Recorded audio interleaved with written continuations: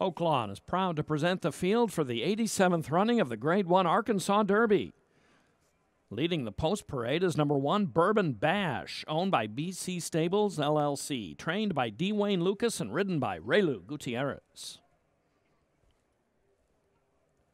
Number 2 is Lucky 7 Stables Interlock Empire, trained by Kenneth McPeak, David Cabrera, the jockey.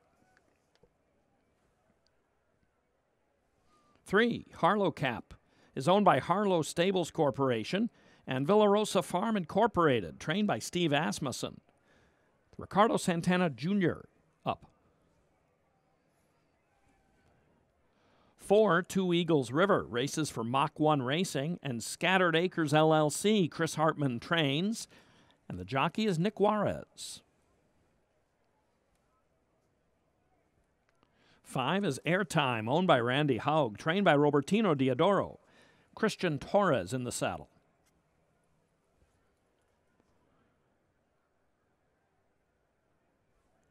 Number 6 is Angel of Empire, owned by Albaugh Family Stables, LLC, trained by Brad Cox, the jockey, Flavian Pratt.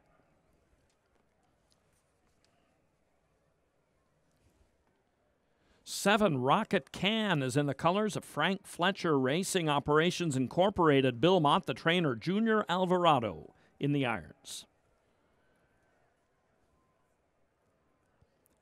8, Reincarnate is owned by SF Racing LLC, Starlight Racing, Madaket Stables LLC, R.E. Masterson, Stone Street Stables LLC, et al. Tim Yachtine, the trainer, John Velasquez, up. 9, King Russell is owned by Brereton C. Jones and Neighbor Racing LLC. Ron Moquette is the conditioner, Rafael Bejarano the jockey. Completing the field, Red Route 1, number 10, owned by Winchell Thoroughbreds LLC and trained by Steve Asmussen, Tyler Gaffleone in the irons. 5 minutes to post for the Arkansas Derby. And they're off. A perfect start to the 87th Arkansas Derby. And toward the inside, Two Eagles River, as expected, heading toward the lead. Harlow Cap is with him on the inside in second. Airtime got out well in third. Reincarnate is fourth. Bourbon Bash on the inside fifth. And Rocket Can sits outside in sixth. He's only about 4 lengths off the lead as they head to the backstretch. And then comes Angel of Empire. He's off the rail by 1 path. Interlock Empire, the bright gray, is inside of him. King Russell is next to last.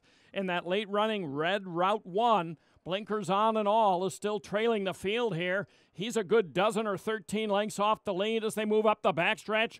Two Eagles River and Nick Juarez set the pace in the Arkansas Derby, and Reincarnate is his companion right to the outside. Harlow Cap on the inside is racing in third and is just a neck to the good of Airtime, followed to the outside by Rocket Can. He's going to be 4 wide into that turn, but he is in the clear and is only 3 lengths off the lead now.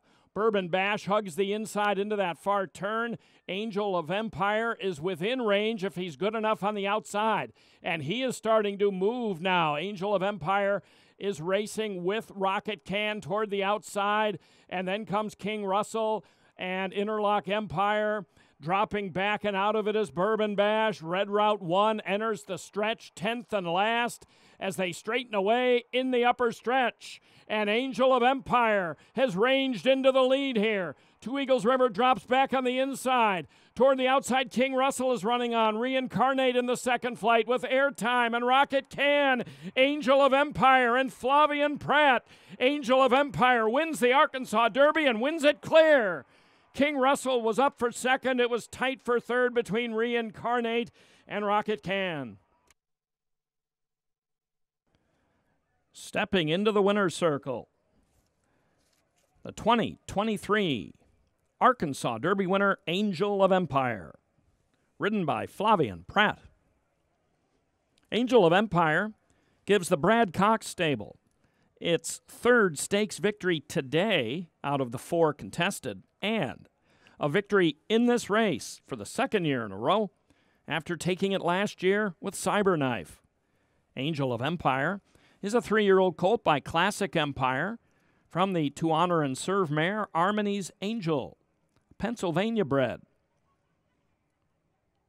Bred by Forgotten Land Investment Incorporated and Black Diamond. Owned by Albaugh Family Stables, LLC, of Dennis Albaugh and Jason Loach. The time, 1 minute 49.68 seconds.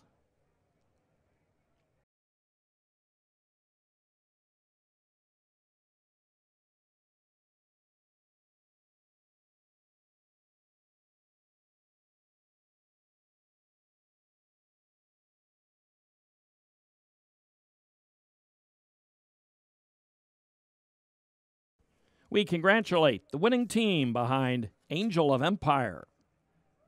Now a Grade 1 and a Grade 2 winner.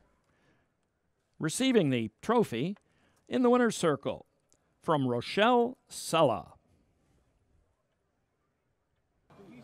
Angel of Empire gives trainer Brad Cox back-to-back runnings of the Arkansas Derby. A phenomenal day for the barn, Brad, but what were your overall thoughts about his performance today?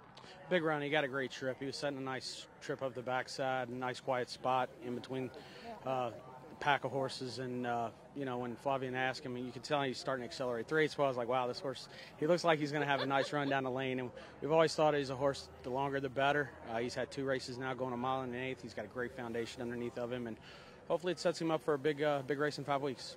So that's my next question. A huge day, very likely to be the favorite in the Kentucky Oaks with wet paint after her performance here this afternoon.